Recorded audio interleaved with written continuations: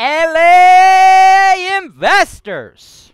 I know a lot of you are trying to buy real estate outside of LA. Why? Because LA is expensive, right?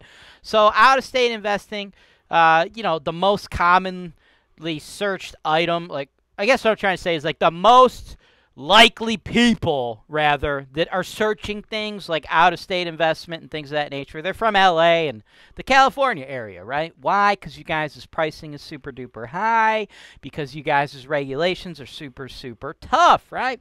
So, with that in mind, today, I'm helping a couple of my LA clients explore a new turnkey market, and then we're going to talk about a triplex in said market. Let go! This is your show. This is the show where I work for you directly, taking your needs. I'm going through the MLS, and I'm trying to find the best possible deal for you guys. Put down 25%. That's the perfect way to buy this. That's why real estate investing is the greatest industry in the world. Welcome to the show, folks. My name is James Wise. This is HoltonWise TV. Stick around if you are interested in out-of-state investing, right? Today I'm working with my man JJ, him and his associates. They're down there in LA, and a lot of LA folks, pretty much anybody from California really, is usually somebody who's searching out-of-state investing, looking for new real estate markets, new housing markets to invest in. Why? Because the regulations, very tough. Very tough to be a landlord in California.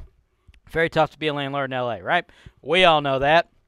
Housing prices, uber high, right? Super high, right? So if you're not a bajillionaire, you got to look outside the box. You got to think about new markets, right? So that's what I'm helping JJ and his dudes explore. Today we're going to be talking about Cleveland Heights, Ohio. Not Cleveland, Ohio. Cleveland Heights, Ohio, and then we're going to go over the numbers on a triplex in Cleveland Heights, Ohio, right after this. Man, I hate those other real estate gurus out there. Those real estate gurus that lead you guys to believe fairy tales, lead you guys to believe in magic, lead you guys to think that there's going to be genies granting your wishes if you buy their course or their program. Like there's going to be hot girls in bikinis just popping out. That's not the real life of a real estate investor. And here on HoltonWise TV, we give it to you straight. Welcome back, folks. Let's jump into the deal. Let's jump into the neighborhood, right? I like this area. This is Cleveland Heights, Ohio, okay?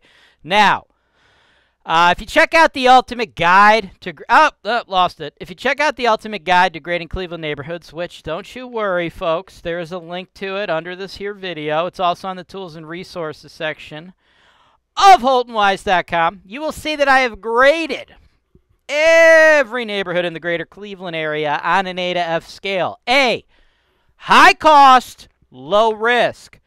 F, low cost, high risk. Now, I have graded Cleveland Heights as a B, but the guide, folks, the guide is something that it's a starting point, right? It's there to simplify things and give you guys a good starting point. It is by no means like the end-all be-all. Like that's the starting point of the due diligence process, and then you could go from there, right? And I bring that up because Cleveland Heights is a big old city, right? It's a big old city, right? But this part of Cleveland Heights happens to be part of Cleveland Heights where you see higher prices, okay, higher rents, more demand, right? Why? Because we're by some banging stuff, dude. Coventry, right? Little Italy, University Circle, right? These are draws. People love this kind of stuff, right? So the closer you are to these little areas, the nicer, the more money you get in rent, the nicer the properties are, the higher quality the tenant base is, right? So B is kind of like a catch-all, be-all, but there's parts of Cleveland Heights that honestly feel more like a C, and there's parts that feel closer to an A. Although I wouldn't 100% like label this as an A, but like as you start getting over here, you do get like wealthy people that will own some like pretty cool like 100-year-old like old mansions, right? You get a lot of like doctors and lawyers and stuff that work downtown that like to live in this area, don't like take that to mean I'm telling you you're going to rent this triplex to doctors, because you probably won't. Although every once in a while you might get like a right at the end there, resident. I don't know if it's a resident. Might be a resident. You know, them dudes like right at the end where they're not really making bank yet, right? I think you're making like 60K. You're like finishing up like year fucking 10, 11, 12 or something of medical school, however it is. But like, you know, people, I've like heard people like on shows like this or turnkey providers be like, oh, you can rent your duplex to doctors. Like, don't think that I'm trying to tell you like, yeah, dude, some dude making 400K is going to rent your duplex apartment, because he won't. But it's a hopping area. It's a nice area, right? And the property I have for you in said nice area, nice little triplex, okay? 1616 Eddington Road, Cleveland Heights, 44118. Been on the market a while, though, dude. 85 days. And it's not because the neighborhood's not dope, because we just established that it is. But the property is priced a little too high. They got it at $249,900. I don't want to see you pay $249,900. I think the right price here for this bad boy, $230,000. $230,000. What are you going to get? Well, right now we got one tenant at $975,000, one at $850,000, and a vacant unit. But long term, you'll get $975,000, $975,000, $750,000. So $2,700 a month. $32,400 scheduled to come in. And these are going to be high quality tenants, okay? Now, $32,400 scheduled to come in for the year. You have fixed and variable expense estimates. I believe that should be around 16.5, bringing your actual profit just under 16K for the year. You buy it at $230,000 with us paying $230,000 as far as the point of sale inspection. We want to push that off on the seller, get them to clear that off.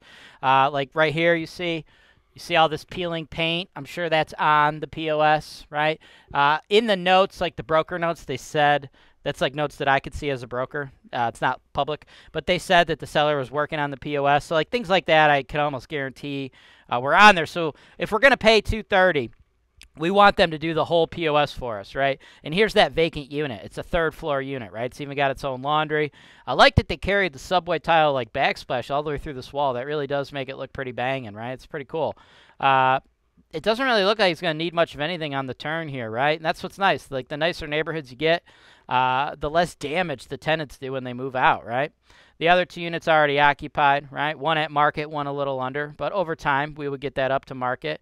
You got some good-looking stuff on your big-ticket items. Your hot water tanks do seem new. Now, just so you know, that wrapping right there, don't freak out, but that's probably asbestos wrapping. Your inspector, when they actually do your inspection, they will cite that. And then sometimes we get people that freak out, right? Especially our California folks. They're like, ah! Oh, my God! Asbestos! No! Like, bro, settle down. This ain't California. This is Ohio, right? It's a red state. It's not the end of the world. They don't, like, take you outside and tar and feather you for owning a property with asbestos. Asbestos is actually not dangerous if you don't disturb it, right? So, like, if you got, like, an asbestos tile floor, okay, you, like, just chill on it. It's cool. No issues. But then you take, like, a jackhammer to it and you start tearing it up and all the dust comes up, then that's a problem, right? So, if you wanted to take care of those asbestos-wrapped ducts, what you really want to do is just encapsulate them, really just cover them up, right? You could box them in, or you could have somebody come out and they like spray it all down to limit the dust, and then they like rewrap it with some stuff. It's really not that big a deal. I know folks from some of the more regulated states that we work with, they freak out on that shit. It's not really that big a deal. Relax. They've been there for over 100 years. All good, right? As long as people are not like going in there when everyone's in there just chilling, no mask, and like starting to tear crap out. That's when it becomes dangerous. That's when it becomes a problem. But solving that problem, removing them or encapsulating them rather, not a big deal. It's not a deal killer. Don't freak out, right? So, all that said, $230,000 I believe is what we should get, right? I think they're $20K overpriced, and I feel like eventually they're going to figure that out because they've been on the market for a while, right? So you put down $57.5, get the bank to kick in $172.5. Folks, money is cheap right now. We are at historic lows for financing, right? So get that 30-year money now. Get that money now while the money's cheap. Money, interest rates, they're going to go up eventually, right? So you only get 10 resi mortgages. Might as well do it on some really nice, high-quality real estate, okay?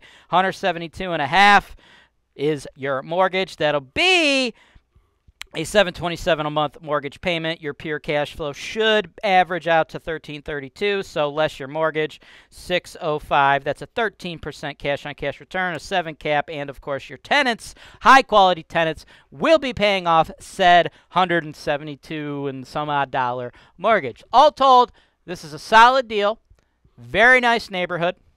We'll want the seller to do the POS, and I think this is going to be something that's very, very nice, right? Like, it doesn't have the sexiest numbers in the world, but when a lot of folks are investing in the Cleveland market, I feel like everybody tries to, like, clamor to the cheapest possible properties, and sometimes really good deals like this one get overlooked, and these are really good portfolio balancers. Like, if you're going to buy 10 properties, right, because who's really coming out here to buy one property? Nobody, right? So say you want to get 10 properties, okay? All duplexes or triplexes or this or that. So say you end up with, like, I don't know, 25 units. You don't want all of those 25 units to be like the highest risk, right? Like, I make the most of my money on the lower income Section 8 stuff, right? That's where I've made my millies. But I balance that out, right? I have a robust, balanced portfolio. It's like a balanced diet. Now, truth be told, my diet's not as balanced as it should be. I should probably have less chicken wings, less hot sauce, and less blue cheese, and more like salad and broccoli, but that's neither here nor there. This is not a health show. But as far as my portfolio goes, it's well balanced. I think you would be set up to well balance your portfolio, and this is a good portfolio balancer. Thanks for watching. Subscribe to HoltonWise TV for more financial information, education, and entertainment.